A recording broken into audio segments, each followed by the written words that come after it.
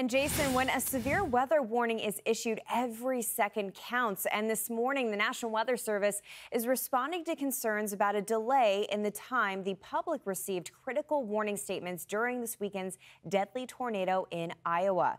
Fox Weather's Will Nunley joins us now to explain what officials believe happened and what is being done to solve the problem for future storms. Will, thank you for joining us this morning. What do you have? Yeah, Britta, good morning. You often hear us say have multiple ways to receive weather warnings via your phone, TV, weather radio, and most of those methods rely on instant data directly from the National Weather Service.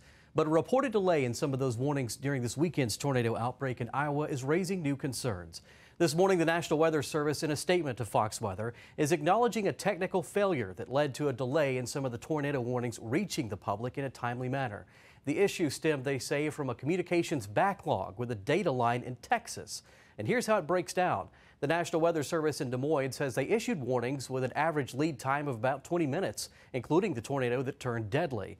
That lead time, they say, is well above the national average. NOAA weather radio and emergency alert systems were activated immediately with no delay, they say. An agency spokesperson says the breakdown happened due to a damaged fiber optic cable at a hub in Dallas, and that slowed the flow of information to other outlets such as weather.gov and the wireless alerts that you receive via your phone. A delay of 2 to 7 minutes, in fact, was reported. The National Weather Service says they are studying this issue and making changes immediately to avoid a repeat, including the use of certain types of equipment and procedures when warnings are issued. And Britta, they would say that this is probably a rare case, but certainly these minutes matter in these severe storms.